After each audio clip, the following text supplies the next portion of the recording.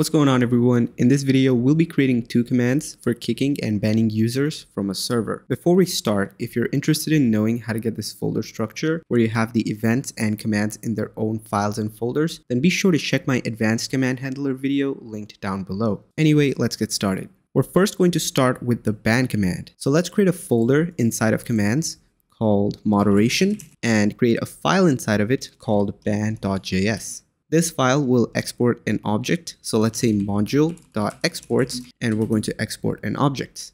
Now we're going to have a few properties, of course. The first one is going to be the name, which is going to be ban. The next one is the description. Inside of this, I'm just going to say bans a member from this server. The next thing is going to be options, which is going to be an array of objects. The first option is going to have a name of target user. The description for this is going to be the user you want to ban. And the type is going to be, of course, a mentionable. But to use that, we're going to have to import something from Discord.js. So let's say const require Discord.js. And we're going to import something called application command option type. And we're going to set the type to application command option type dot mentionable. And of course, this is going to be required. So let's set this to true. Now we can duplicate this. And the second option is going to be the reason. And I'm going to say the reason you want to ban. And the type is going to be a string. This option is not required, but I'm going to show you how to have a default value in place for that. Now, outside options, we're also going to need a few permissions. First, the permissions for the person running the command and the permissions for the bot in order to execute the command. So let's start with the user permissions. So let's say permissions required, and this is going to be an array. And of course, to add permissions, we're going to have to import something called permission flag bits. And inside of this, the permission that we're going to need is permission flag bits dot ban members. Now, to make sure our bot also has enough permissions, we're going to add bot permissions. And this is also going to be the same thing. So I'll just copy this. Now, the structure of our command is done. The next thing that we need is, of course, the callback function. This function is going to give us access to client and interaction. Matter of fact, what I'm going to do is I'm going to take this function and put it at the complete top instead so that I don't have to scroll all the way down whenever I open this file.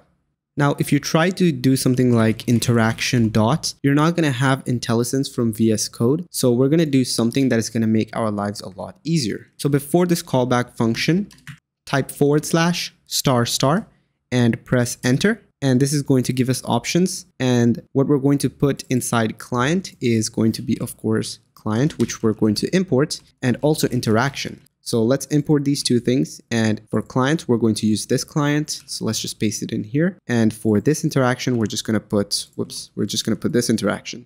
So if I save this and inside callback, now if I try to do something like interaction dot, we're going to have a bunch of options and it's going to make development a lot easier.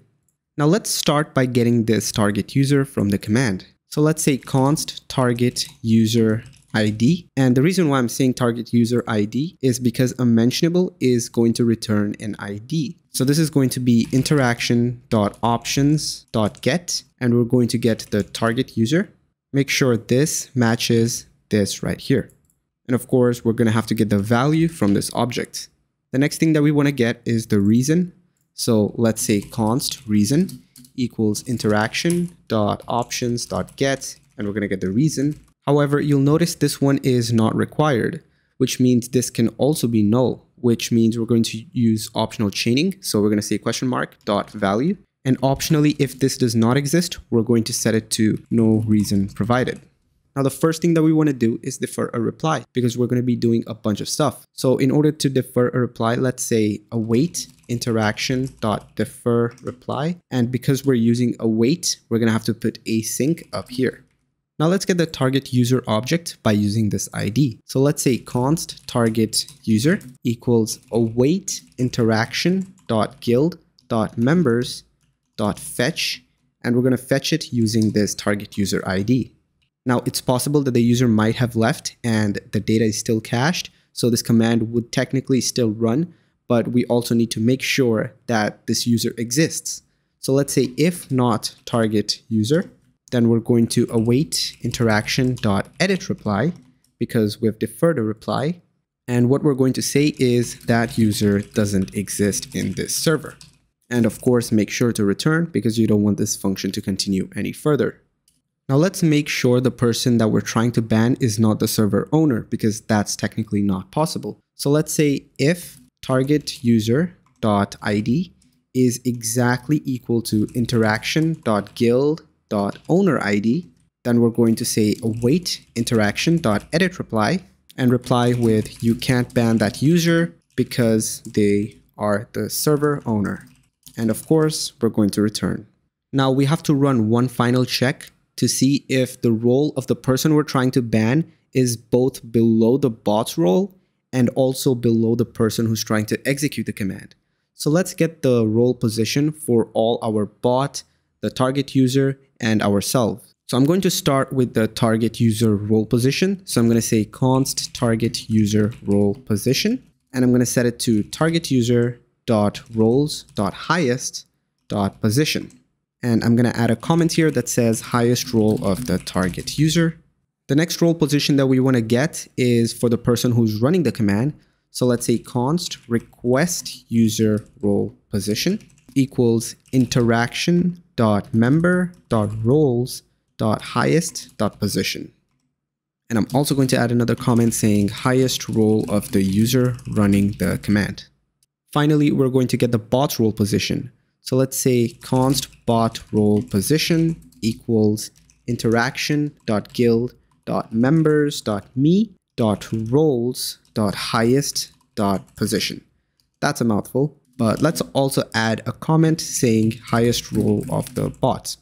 Now, of course, we want to compare all of these against each other and they return numbers. So let's first start by comparing the target user role position with the request user role position. So let's say if target user role position is more than or equal to request user role position, then we're going to say await interaction.edit reply, and we're going to say you can't ban that user because they have the same or higher role than you, and we're going to return over here. Next, we're going to check if the target user's role is higher or equal to the bot's role. So let's say if target user role position is more than or equal to the bot role position, then we're going to say await interaction.edit reply and say I can't ban that user because they have the same or higher role than me. And finally, we're going to return. Now, after all of those checks, we can finally ban the user. So let's add a comment here saying ban the target user. So down here, we're going to add a try catch block. And if there's an error, we'll just console log that. There was an error when banning, and we're going to add the error in this string. Now inside the try block, what we can do is we can say await target user dot ban. And this is going to take an object, and inside this object, we can pass in the reason that we got. So let's say reason, and because the reason and reason match, we don't actually have to do something like this. We can just add reason and it will work. And of course, once the user is banned, we're going to say await interaction.edit reply, and we're going to say user, target user was banned. And I'm going to add a new line, which is going to have the reason for banning. Awesome. Now we can save our file and try to run this command. Let's first take our bot online. So I'm going to use nodemon. Now inside of our server, the first thing that I want to try to do is of course change the role position to see if everything works fine. So I'm going to change the role of the bot that I'm trying to ban and put it over our current test bot. So let's save the changes. Let's try to run the ban command. So it's working. So I can say ban under control bots, and I'm not going to add a reason. So I'm just going to try to run the command. So it's saying I can't ban that user because they have the same or higher role than me. So it works just fine. So I can go ahead and reduce this role position. Once I have it saved, let's try to run that command again. And I'm still not going to give a reason. So let's just run this. As you can see, the bot was banned and it says reason was no reason provided. So the ban command is working just fine. The kick command is really similar. So we can actually just go back and copy this entire thing and create a new file inside moderation called kick.js. I'm going to paste it over here. Of course, don't save this file just yet. We're going to have to change ban to kick. We're going to change the description to kicks a member from the server, the target user you want to kick, the reason you want to kick, and make sure you change the permissions. So permission flag bits dot kick members, and of course, save it for your bot as well. Now inside our callback function, all we have to do is change the bans to kick. So you can't kick that user, you can't kick that user. Now, most importantly, in this part, instead of saying .ban, we're going to say .kick. And of course, we're going to pass the reason as well, because even kick requires a reason. And we can reply with user was kicked. Awesome. We can now save this file and see if this works. So the command was registered, but I'm going to have to re-invite the bot because I just banned it. Now our bot is back, which means we can try to kick it. So let's say /kick. And I'm going to set it to under control bot. This time I am going to provide a reason and I'm going to say testing. So the bot did kick it and it says user was kicked, reason testing. Now, if you guys are having any problems, be sure to join my Discord server. I'll have the link to it down below and create a new post inside the code help channel and I'll make sure to help you out. Anyway, if you guys enjoyed this video, make sure to give it a like. And if you guys are enjoying my content, make sure to subscribe. Thank you for watching and I'll see you next time.